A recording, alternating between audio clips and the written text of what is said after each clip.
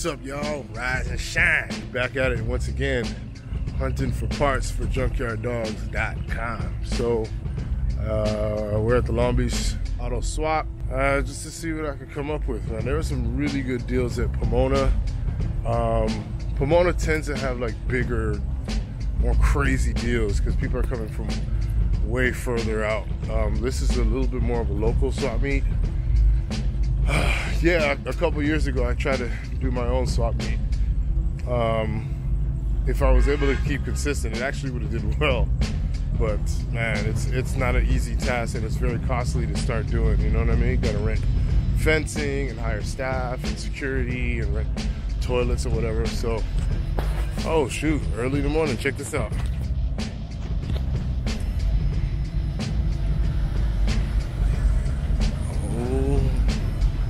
It's not even in the show.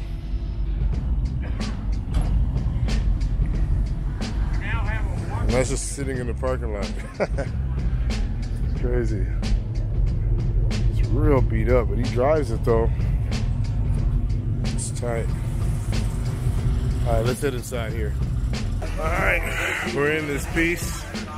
Look like they've changed a few things around as far as the arrangement. Look at that. If you got a shop and you do oil changes, boom. It's tight. $10 for five quart. Interesting. Might get one of those when I get out of here. It's a $10 oil change. Pro Flow. And I went and picked up. It's a good place, guys, to get lines. Check it out. What your boy Scott here, look. Fittings on fittings on fittings. Wow. Some hose, right? And he gave me a fuel pressure regulator too. It's exactly what I was looking for. Bam, we out of there. Thank you, man, I really appreciate you. Hey, you want to shout out your phone number or your email or something? 562-943-5552. Custom make lines, brake, fuel, oil, nitrous, turbo, fuel, whatever you need. All right, thanks, man. Appreciate it. Reassembly. Yeah, I know. He told me that. I might take you up on that, man. Thanks.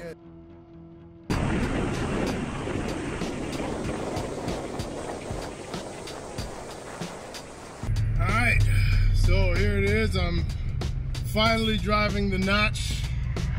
I had to do a lot of stuff, man, and it still seems like there's some other things I gotta do. Obviously, the alignment's way off still, but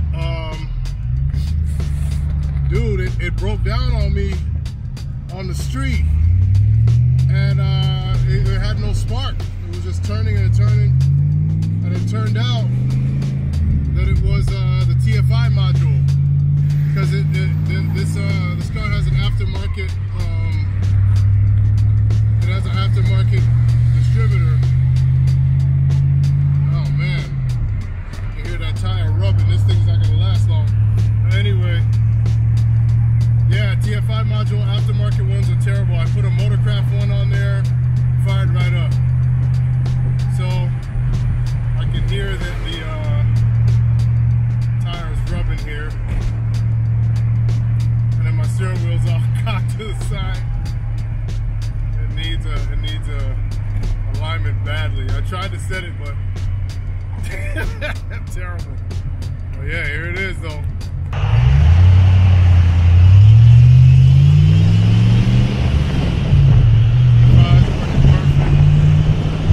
Junkyard Dog special.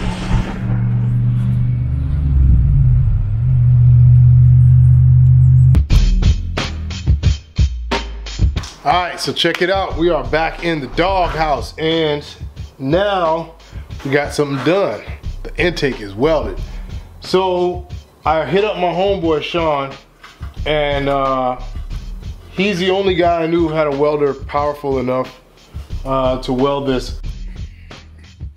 So there it is. The intake has been welded. See, it's got all that welding in there, all those little plates that I drawn up. He ran a bead all down here. Only thing is, I noticed that this bolt's really close, so I'm gonna have to shave off some of the supercharger here in order to get it to do what I want to do.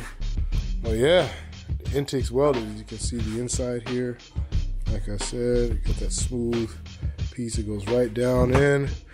And I honestly, he welded the inside. Let's see if I can show you guys. Let's see if I can get it.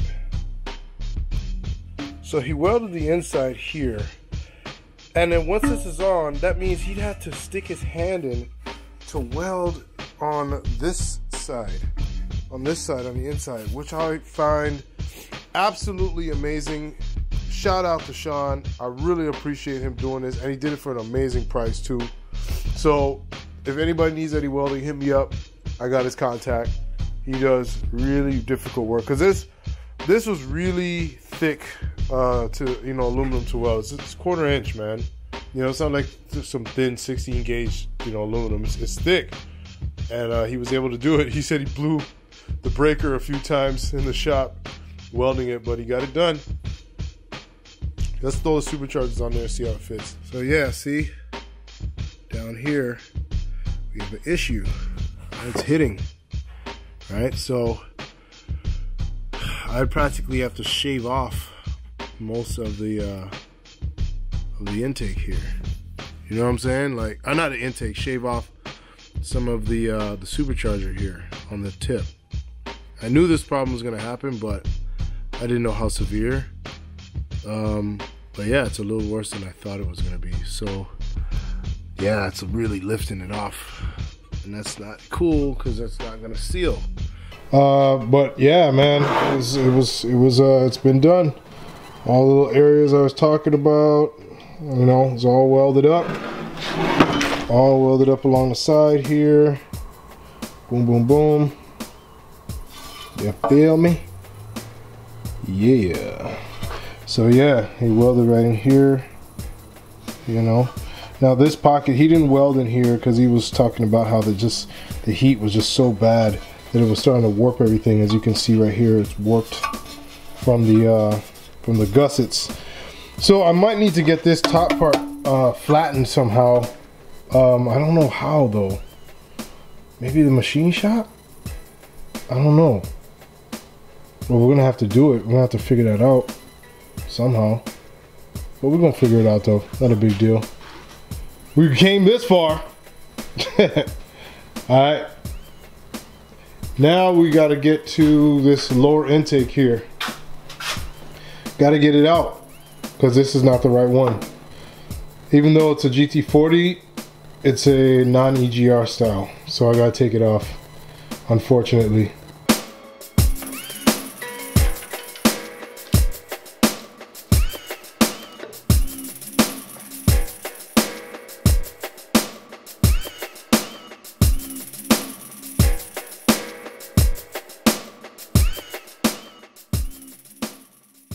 Alright, I use these studs, which come from the upper intake, as guide bolts, because once you do all that gluing up, especially with those cork style gaskets, they move around, which generally is why people don't use them. But I use the glue to keep it in place, and then the studs to just make sure that the intake just drops down straight to where it's supposed to go. No moving around, no back and forth, no none of that. And as you guys know, or if you don't know, the 2 front bolts and the 2 back bolts on this intake always get seized into the head because water seeps into them, so you gotta put some sort of sealant on the threads. So boom, intake is now in. All of that was just to get this hole right here. I don't know if you can see it from there, but that's for the ICT, intake charge temperature sensor, ICT, intake charge temperature sensor. So Ford put it right here next to the number 5 to catch the air right before it enters the cylinder. So some guys will be like, you could have put it in the upper intake or whatever, but I didn't want to do that because I'm using that to kind of gauge how much fuel, or to tell the computer how much fuel to dump into the intake manifold. So I didn't want to kind of short out there, you know what I mean? So let's put the thermostat back on. and then start figuring out what we're gonna do for the fuel rail. Also too, this gave me the opportunity to put on this side at the back there, I got to put one of those studded bolts. That way I could use it as a ground, which I didn't have that there before. So now I do. So I'm pretty stoked about that. Got to correct some mistakes. But yeah, it looks so far so good. Looks like everything went down the way it was supposed to. All right, cool. Let's go. Intake's on, thermostat, and the coolant neck is back on. So now I'm going to install the coolant temperature sensor here, and this was the big culprit which caused me a problem, like I said before, was the ACT here, or the ICT. So Amazon, which is really cool, man. Amazon sells ICT sensors, and they sell oil temperature sensors for all sorts of vehicles. And what I like about these, shout out to Steve for this suggestion, they come with pigtails. See, so you can like wire them in to whatever you're doing. You know what I'm saying? This is tight. I'm like, oh, you already got the wire that came with it. See, that white stuff you see me putting on there is thread sealant from Permatex. The reason why I use this is basically it's liquid Teflon tape. So to explain it in the simplest terms. Liquid Teflon tape. So it fills in the minuscule gaps, so that water won't come out of here, or air won't come out of this part here. So you see this one is the one from Amazon, and this is the original Ford setup. So you can see it's a little bit more bulky. This one has like a nice weather pack connector, and it just looks a lot better. But we don't know if it works better just because it looks better. Let's go ahead and install this one. Liquid Teflon tape, pretty much. Here we go. Oh, brash.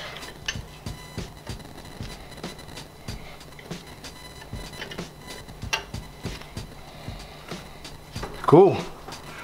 Man, all of that because I was missing this. Okay. Alright. It's on there now. Woo! It will be worth it. So let's move on to the fuel rails and the injectors. Alright, so we got one fuel rail on this side. And I remember thinking, like, with this block, like, is it gonna hit the block? Like, I can't remember the valve covers, like a drum.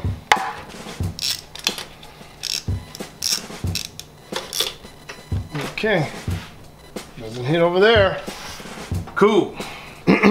All right, so for the fuel system, and it's crazy, I just noticed that this has a return at the bottom here, which I'm probably gonna plug. I did not see that. I'm not super familiar with this, so if you guys could like maybe DM me, send me a message or something on junkyarddogs.com about how to run this fuel line. All I know is that I got, he explained to me, the guy who sold me these AN fittings, it's a guy from ProFlow. So ProFlow guys sold me these, and he also sold me some black fuel line.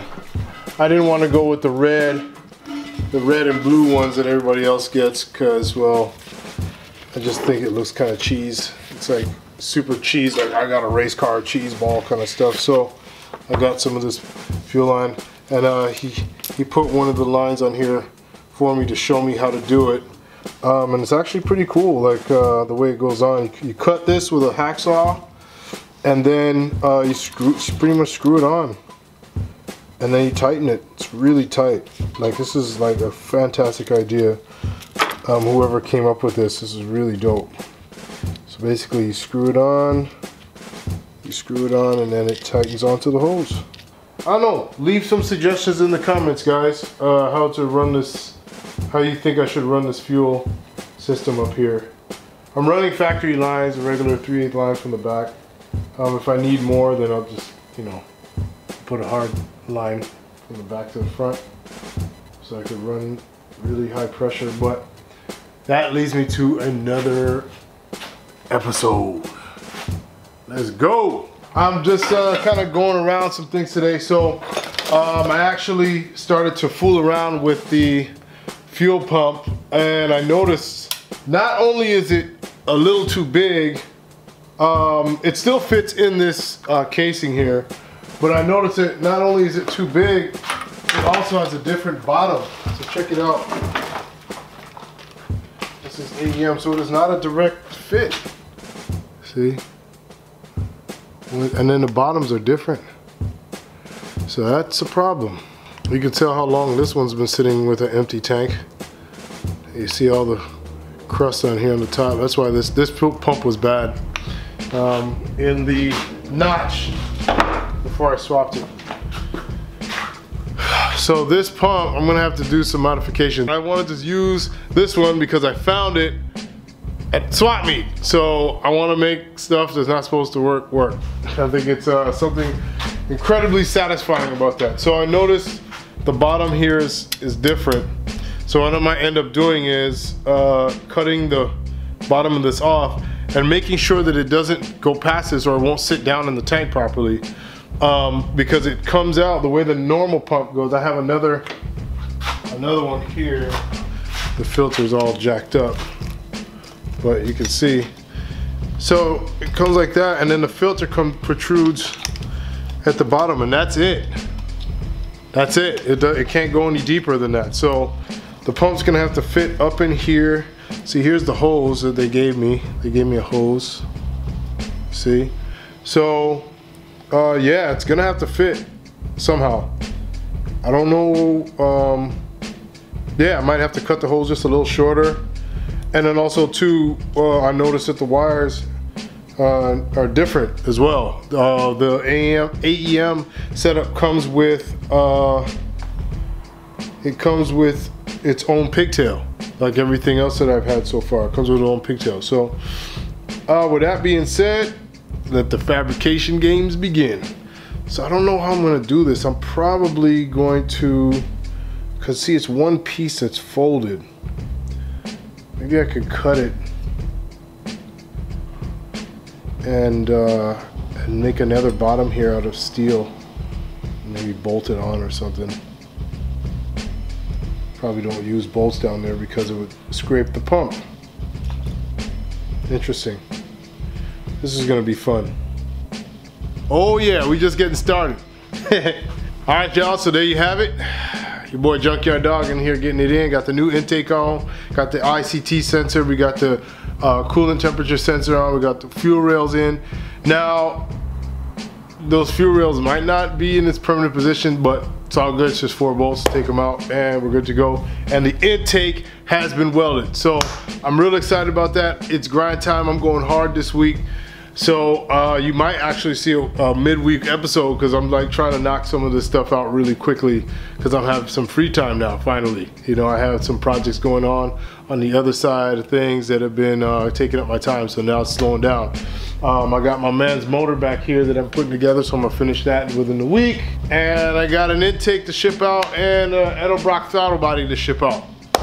All right, so thank you for everybody who's rocking with JunkyardDogs.com. I appreciate it. Until next time, y'all, Junkyard Doggin'. Woo!